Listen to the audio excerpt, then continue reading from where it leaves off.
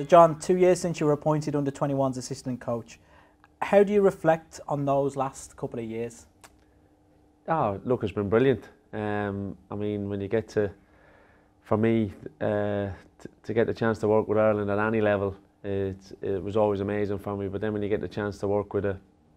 staff, a group of people, that you, first of all, that you know a little bit about, but then you get to know them much better over those 2 years. It's been a brilliant experience and a huge learning curve for me in terms of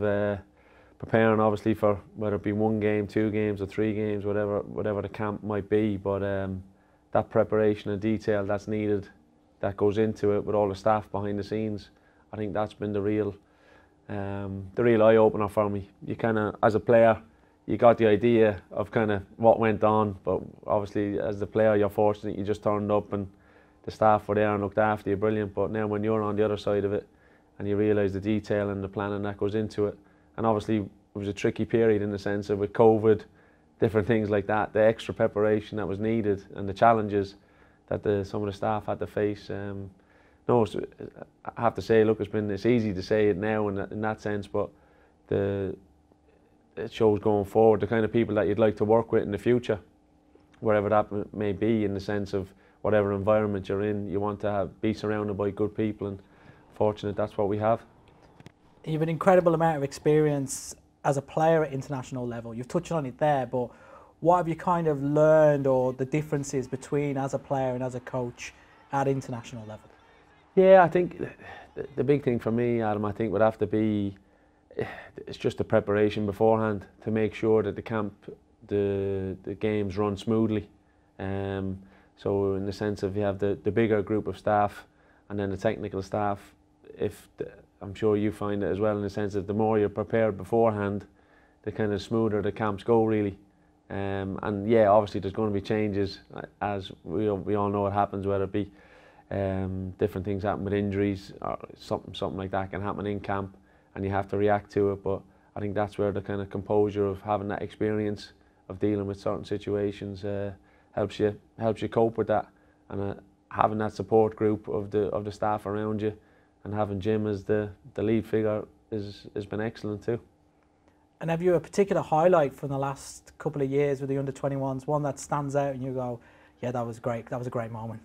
Look, the one that have to be would be Sweden at home for me. Just in the sense of, I think for that group, obviously when we first got in, when I got involved, say with the 21s with Jim and Rennie and Reg, you're coming in towards the end of a campaign, and obviously you're hoping to finish it as strongly as possible. But you're obviously now this is our kind of full campaign ourselves,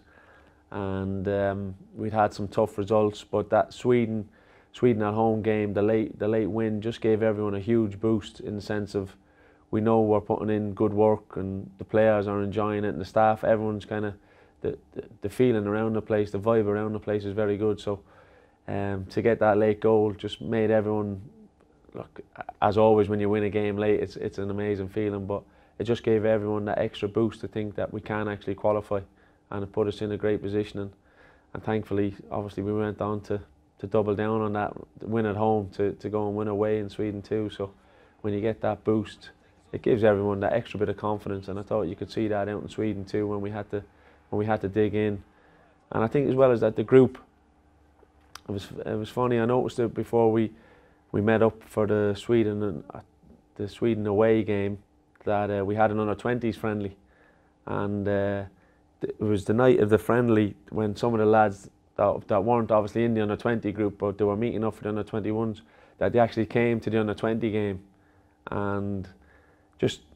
they could have been at home with their families if they wanted, they could have stayed with friends, whatever it was, but they came out to see the under-20s as well, but to see their mates that maybe they played with too, to see how they were getting on, but to see that camaraderie in the group, it was a real eye-opener as well, to know that there's a great connection in the group too, and I think that's growing as well. With 2 big games in June, thousands of fans have already got their tickets. How big would it be for yourself, the staff, the players, to have a packed out Tala for those games on June 3rd and June 6th? Yeah, I think a packed out Tala it'll just make, we know what kind of atmosphere we've had there already, and to have that again would be incredible, because to be fair, over in Bosnia, more so Montenegro, it was quite hostile, and obviously they were potentially able to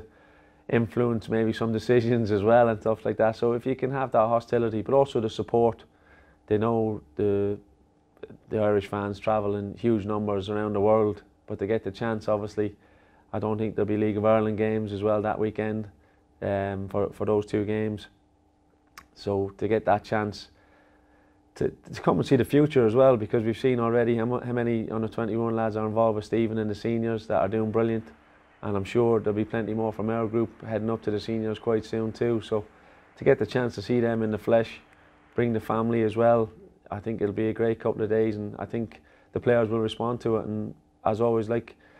Jim says to the players before every game, to show the fans and the people watching on the telly as well, the commitment,